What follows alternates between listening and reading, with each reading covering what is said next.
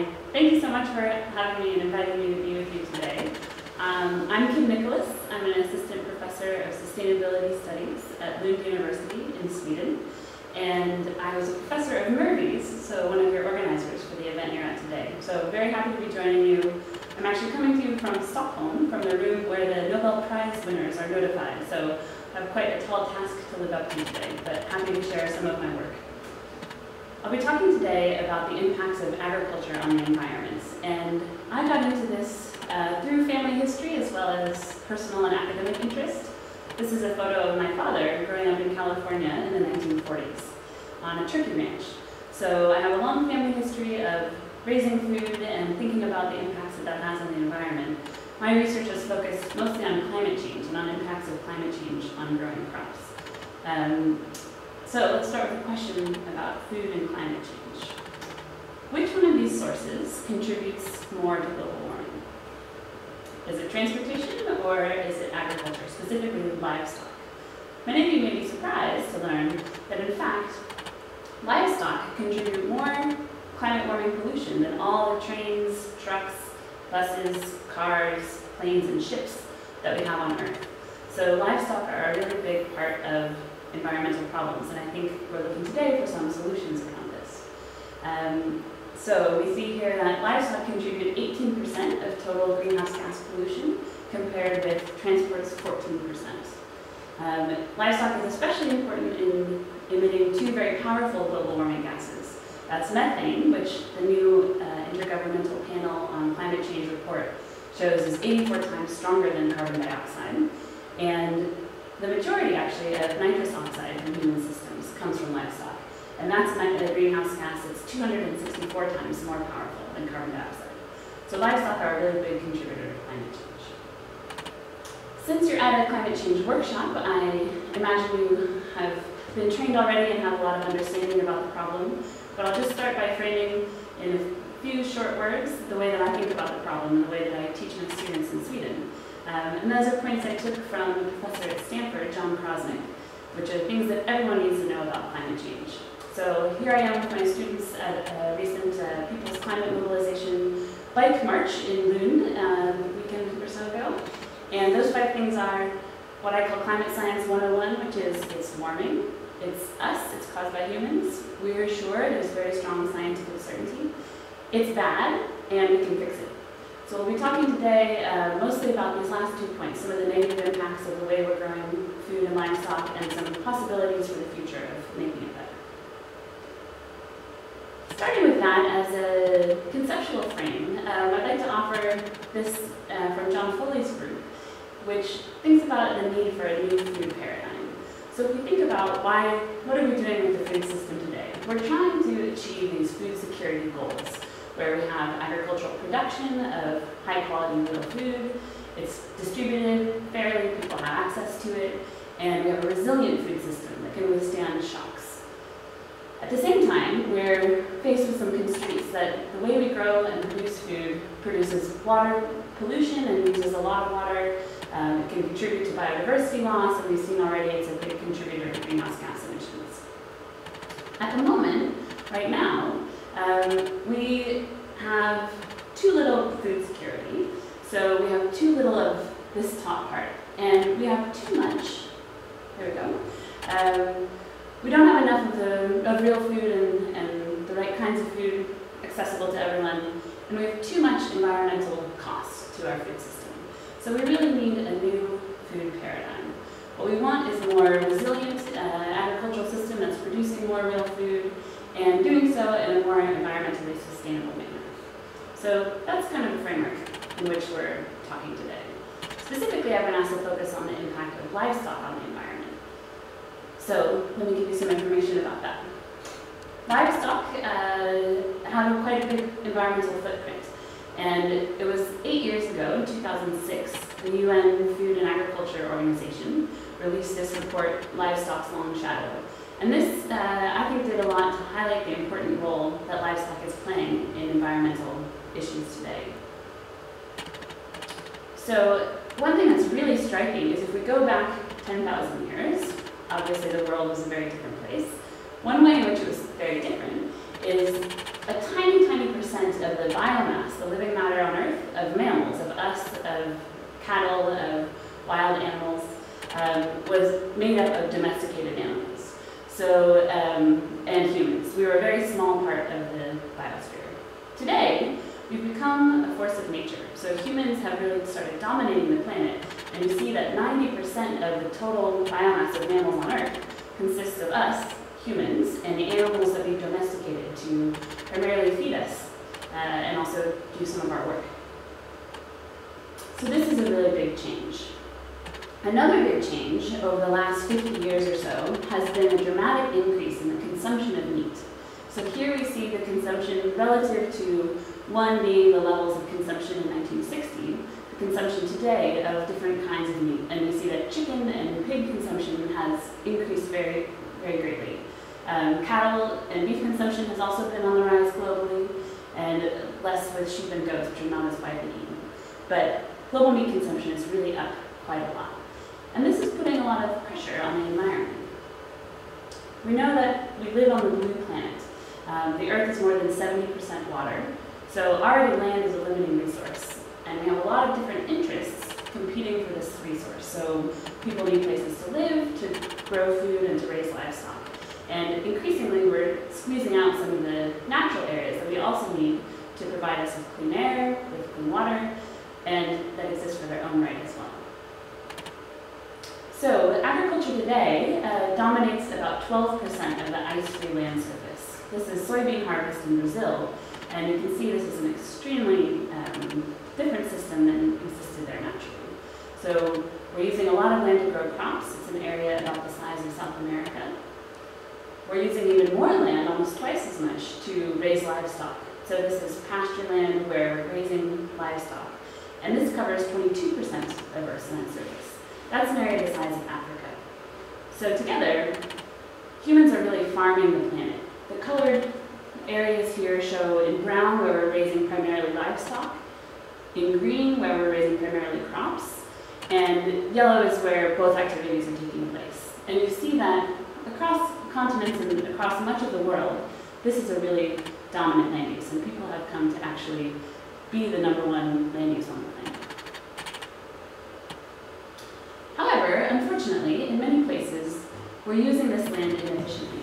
So rather than growing food that feeds people directly, we're growing either biofuels or growing crops that are used to feed animals to feed people.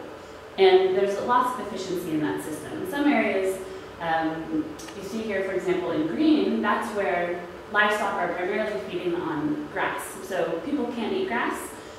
We use animals to transform grass into a form of energy we can consume. So that means those calories are more directly delivered to us. In areas like in North America, where much of what we're growing here is corn or maize, and then that is getting fed to animals, we're losing a lot of efficiency in the system. So this is research that showed that if we were actually using the food we're growing already today and feeding it directly to people rather than to animals first, we could feed 2 to 3 billion more people. So there's a lot of room for improvement in our food system. At the moment, only 59% of the calories that are produced actually become food because of these losses through the system. We know that meat is inefficient to produce human nutrition. So work from Emily Cassidy and colleagues has shown that calorie conversion efficiency goes down as we go from dairy and egg products to beef being only 3% efficient in terms of the calories it consumes, turning into edible calories for humans. Protein efficiency is slightly higher, but still we see a lot of loss through the system. So we know that meat is, there's room for more efficiency in our food range. We also know that livestock are large greenhouse gas producers, and I've already told you this at the beginning. Here's a graph showing that a lot of livestock greenhouse gas production, even though we saw beef consumption hasn't gone up that much. Beef are responsible for a disproportionate part of the greenhouse gas emissions from the animal's food system. Okay, so we've talked about land and how we're using land. Let's talk about water. Another limiting resource on our finite planet Earth. If we were to take all the water we have here on the blue planet and bring it together in one ball, it's surprisingly small. Shown here is all the water on Earth. So this is fresh water, salt water, water that's locked up in ice caps and glaciers, and it's not a lot. Consider, of course, that most of that is ocean water, which we can't use directly for irrigation or consumption. Now we're talking about liquid fresh water as a really precious resource, and especially the water we can easily access in lakes and rivers, really only a 56 diameter kilometer sphere. So you see that why there's so much competition over water. And in fact, an overwhelming majority of the water footprint that is used by humans comes from agricultural production. So some recent work has shown that actually 92% of the human water footprint comes from agricultural production, and a great deal of that is going towards producing livestock. Let's talk now about fertilizer. So we know we're growing a lot of crops in order to feed animals. These crops need nitrogen and phosphorus to grow. Traditionally, those nutrients came from animal manure. So this was a closed loop system. There were animals raised on the farm, they consumed grass that was grown on the farm or hay. Their waste contained a lot of nitrogen and it was used to enrich the soil and continue to grow plants. Now, we've actually broken that cycle. So, where do we get our nitrogen and phosphorus from? Our phosphorus comes from hard rock mining in a few countries of the world, and that's a limited resource. And so we dig it up and ship it all over the world.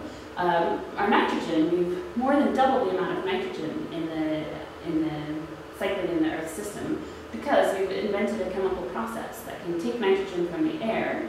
78% of the air we breathe is nitrogen, but not in a form that plants can use. We've made that nitrogen accessible to plants by making synthetic fertilizer. So this has been an important part of the green revolution over the last 50 years. It's helped to more than double crop yields, for example, and increase a lot of yields around the world, so it helped to feed a lot of people. But it's come at a big environmental cost. So if we apply fertilizers at the wrong time, in the wrong place, or inefficiently, they can run off into surface waters. So lakes and streams take fertilizers, eventually ending in the sea.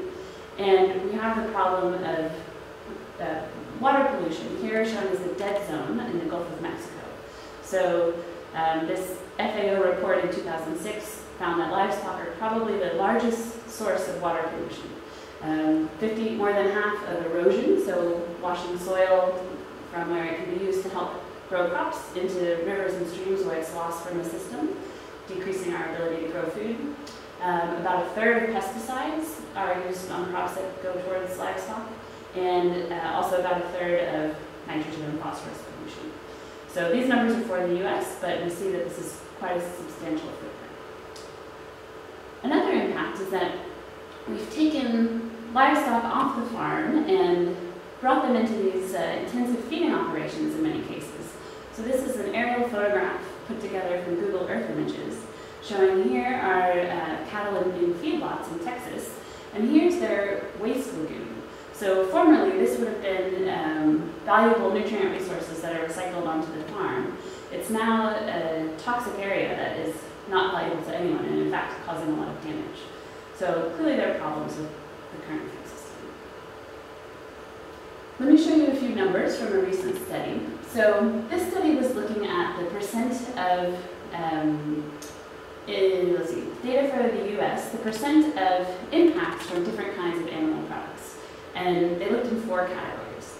So blue is for eggs, pink is for pork, poultry is shown in yellow, dairy is white, and beef is shown in red.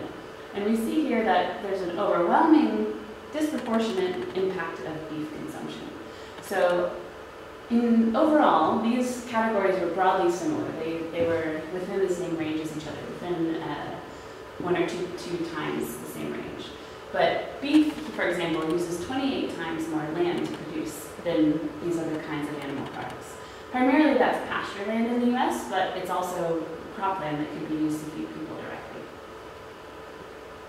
In terms of water use, a similar story. Beef uses 11 times more water than these other kinds of crops, or of animal products, excuse me. And 5 times more greenhouse gases to produce beef as these other animal products. And finally, 6 times more reactive nitrogen, so contributing to nutrient pollution in water. So ultimately, beef has the largest footprint of any animal product, and this is something if we're concerned about the impact of our food choices on the environment.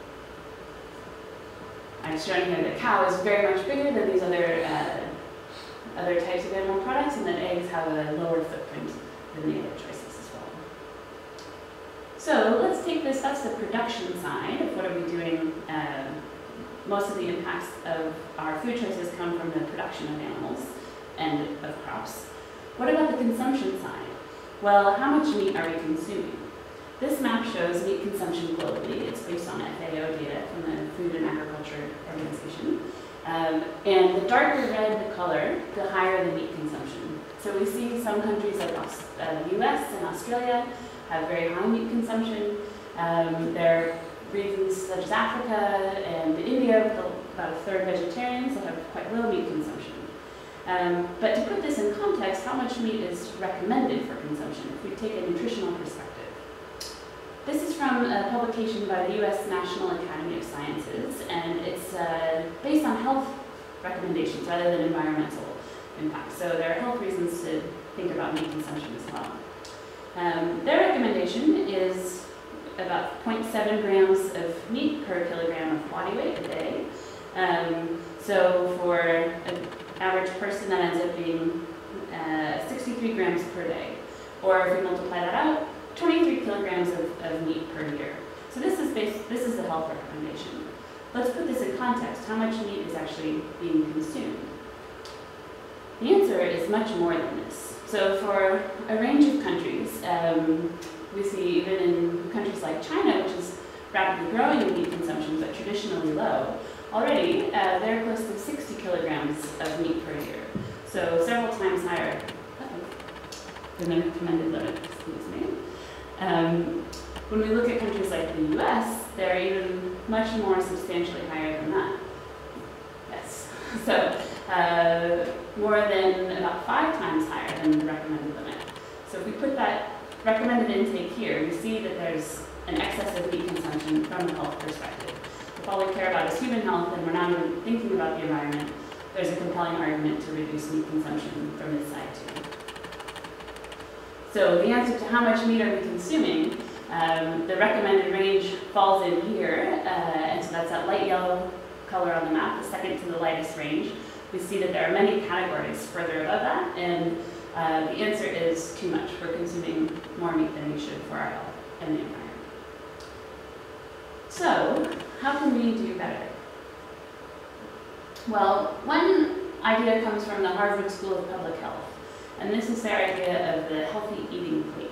So this is based on extensive research, again from a health perspective, but it's a case where health and sustainability goals align.